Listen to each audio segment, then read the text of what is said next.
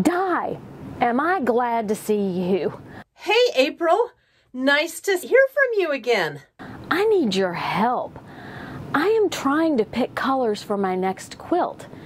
My problem is I love all colors, and my stash can be pretty much summed up as rainbow. I would like to use something other than rainbow in my next quilt, but I'm not sure how to bring the colors together. April, you know I love color. That's one of the reasons I got into quilting. I think we should start from the beginning with a color wheel. And, you know, it looks like a rainbow, which I think is great for you, April, because I know you are all about rainbow fabrics. Hi, everybody. It is April, and I am in my craft room.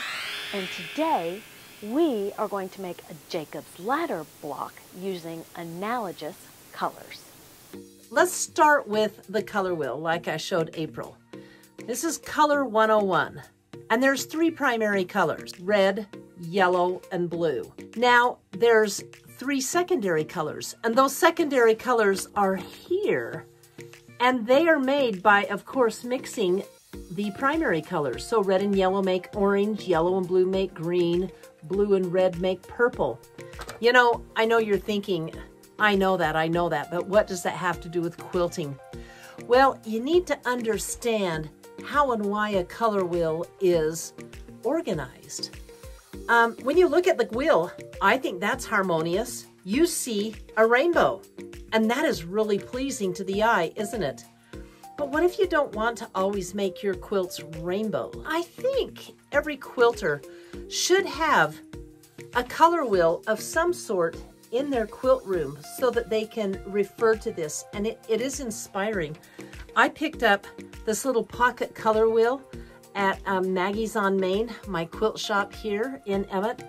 You know why? Because she's also an artist, and a quarter of her quilt shop is fine arts because she's a painter. So this color wheel is really good. There's a front and a back to it. Look, here's monotone colors and how they work. I love color. I love color wheels.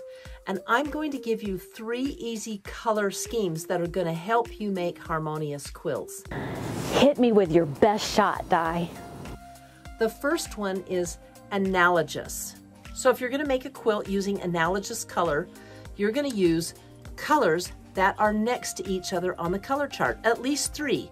So you might use 3 shades of orange to yellow. You might use blue and green and purple. Those are analogous colors because they're next to each other on the color wheel chart. I love blues and greens together, so 3 or more of those colors together would be an analogous? How do you say that? Analogous colors, because they're right next to each other, create a calming, visually pleasing display. Isn't that what we want in our quilts? But there's enough visual interest in those colors, those analogous colors, to create contrast, so it's still visually pleasing. So you can definitely pick out the blues and the greens and the purples, etc. There's also warm and cool colors. Warmer colors are the red and the yellows, and the cool colors are the greens and the blues. Okay, so remember that while we're talking about color. The next color group is called contrasting. So on the color wheel, if you take a look at the red, what's opposite or what's contrasting the red? Oh, that would be this green. Look, purple and yellow and blue and orange. Those are contrasting colors. And you can make great quilts with contrasting colors. Because they're opposite, they create visual interest, or you've got to be careful because they can create tension. So it depends on what look you want to have. Now, in a quilt where you're using contrasting colors, you want to maybe balance out if you've got a little bit of tension. And what I like to balance it out with is maybe the same pattern. So the same pattern repeated on your quilt blocks would maybe kind of bring that tension or contrast together a little bit, and it will create harmony. The last group of colors that I want to talk about is just one color. So it's a monotone or monochromatic color scheme. The monochromatic color scheme is the same color but used in different values. What is a value? A value is the variation of light and dark. Take a look at this. So here's blue, and here's a darker blue, and then it gets lighter. Those quilts are really calming, and they evoke calmness and peacefulness. I hope this lesson on color helped you. And April, do you have any questions that I can answer from this color lesson? I love blues and greens together. And should I have all of my blues in a block and all of my greens in another block, or can I mix the blues and greens together?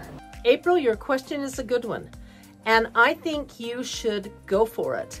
Since you're using analogous colors, you can mix several blues and several greens and several purples. I probably wouldn't put any whites in it.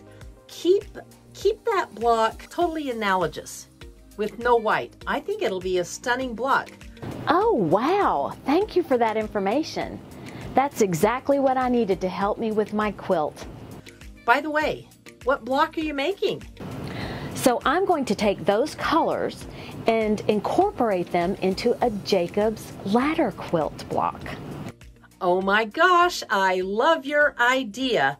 Let's see, I just did a monotone quilt. I think I'm going to do complementary then, and I'm going to do that same block. It's going to be a bit of a challenge, but I think I can handle it. Thanks, and let's check in after our blocks or quilt are finished.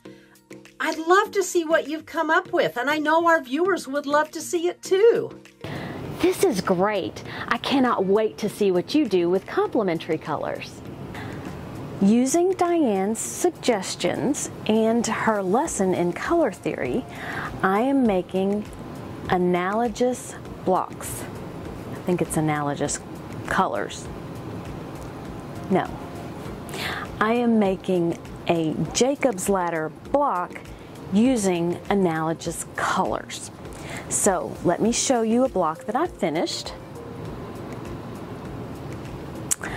As is typical of me, I did not want to have little bitty teeny tiny squares.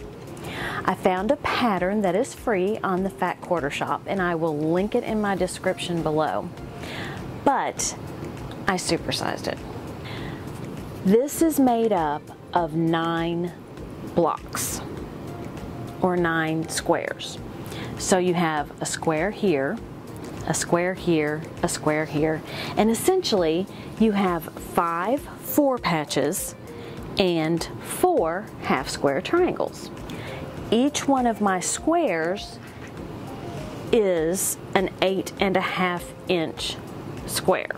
Let me show you how I cut my fabric. Essentially, I am using 3 different colors in order to make my Jacob's Ladder. So I have to figure out which color I want to use as my background color. For example, on this set, I used white as my background color.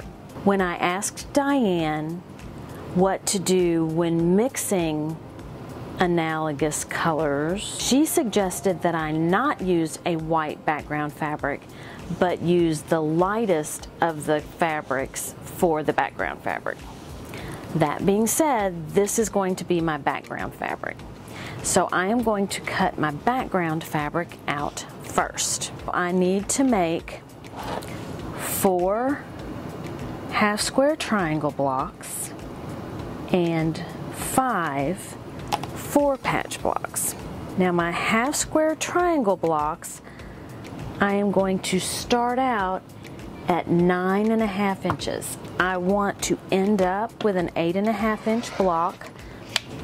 The way I do that is I take my 9.5 inch square ruler, then I take my big ruler, which is only 8.5 inches, so I can't just use that to cut this. I'm going to take away my 9.5 inch ruler, and then I'm going to cut out a strip of 9.5 inches. This is my background fabric for my half square triangles. Then I need a strip at 4.5 inches for my 8.5 inch 4-patch block. So this is the background fabric for my 4-patch as well. And cut out 4.5 inches. So I'm going to use this for my 4-patch blocks, and I'm going to use this for my half square triangles. So let's do the half square triangles first. Again, I'll take my 9.5 inch square ruler, open this up, put my long ruler next to it, move my 9.5 inch and cut my fabric.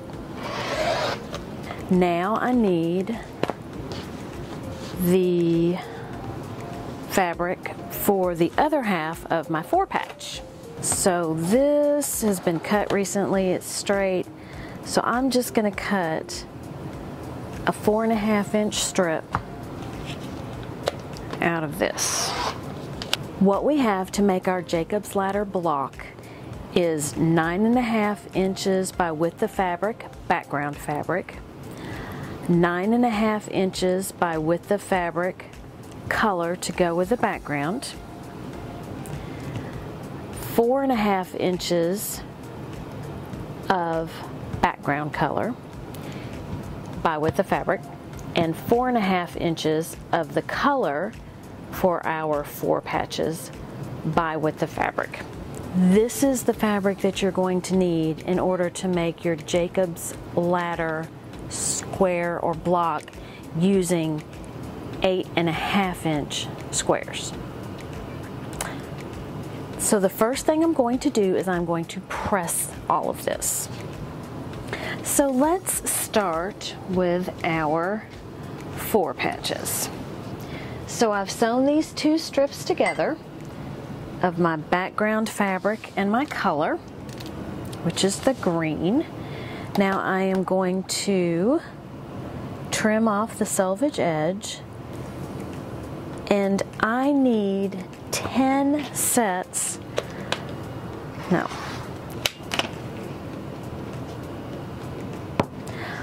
I need 4¼ inch strips to make 5 4 patches.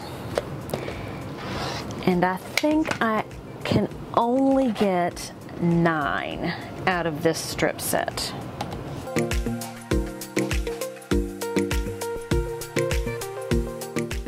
So what I am doing here is I have all of these sets of 2, and I am going to make my 4 patches. And what I will do is just sew them together like that. So here I have my squares that I cut out at 9.5 inches. I have them right sides together, and even though they don't match up perfectly, it is okay. I'm going to make sure that I line up this corner and this corner because we're going to cut them down. Now I have a little tool. It is by Creative Grids, and it is a half square triangle tool. And how you use it is there are grooves here and grooves here, and actually grooves throughout the center of this tool. And you have a little point on each end. I line up, depending on the size of my square, this one I can line up the inside groove to where I can see the point on my block, and then I do the same at the bottom. So I can see the point at this position in my block, and I can see the point at the bottom of my block inside that groove. I take a pen or pencil or whatever your marking tool of choice is, and I mark that center line. So now what I will do is I will sew a 1/4 inch seam on each side of this center line. And when I do that, I get this. So now I'm ready to cut these two apart. So I'll line my ruler up on the points again. Those points are important. And I will cut straight down the center. So now I have two, and when I open them up, they are half square triangle blocks.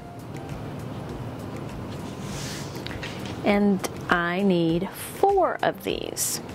So then I will press them so they're nice and flat, and I will break out my rotating cutting mat.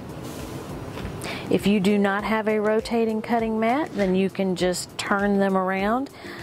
I saw someone use this on a video, and it was very helpful with what they were doing, so I invested in one myself. So now I have my 8.5 inch square, which is the size of the block that I want my half square triangle to be. So I will line up my block. There's a line going through the center of this ruler. I will line the center of my block, which is the seam, with this line, and then I am going to put my weight on it. The weight seems to help quite a bit. And then I will cut each side.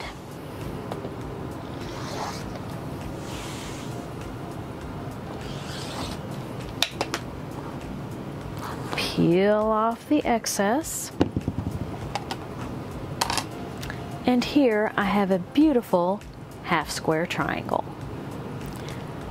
So once I have all 4 of my half square triangles and all 5 of my 4 patches, I will show you how to put together Jacob's ladder. This is how you lay out your Jacob's ladder. In the center is going to be a 4 patch, and in all 4 corners. So the green is going this way and the blue is going that way. And then you fill in with what look like to me are arrows, and they're your half square triangles. So here the arrow looks like it's pointing in to me, and this arrow is pointing in, and this arrow is pointing in, and this arrow is pointing in. And there you have Jacob's ladder. So in this block, I didn't use white as my background color. I have this blue and then this turquoise, and then I've got this solid, and the solid has matching colors in here, and then this matches this. So I really like the way that looks together. Now with this, I have all greens, and therefore I used a white background. Here, I used a light green and a light blue, and then a blue that had some darker splatter and some little bitty specks of green. So that just brought everything together. And then down here, I've got the blue with the green in it, so I used a green. And actually, what I'm kind of trying to do is incorporate the same colors in some different blocks, just so it might be more cohesive. That is my progress so far. I haven't decided if I'm going to make this 3 rows or 4 rows of 3. but so far, I'm having a whole lot of fun. I want to thank Di of Sister Chicks Quilting for helping me put together these analogous blocks.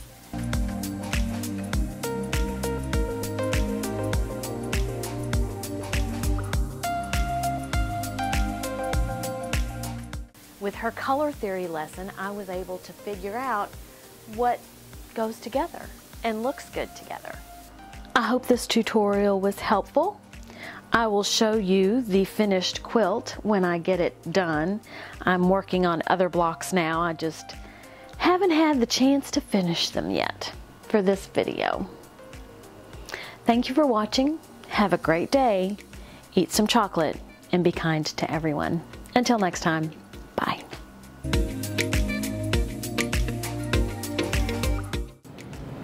And then, should I? Yeah.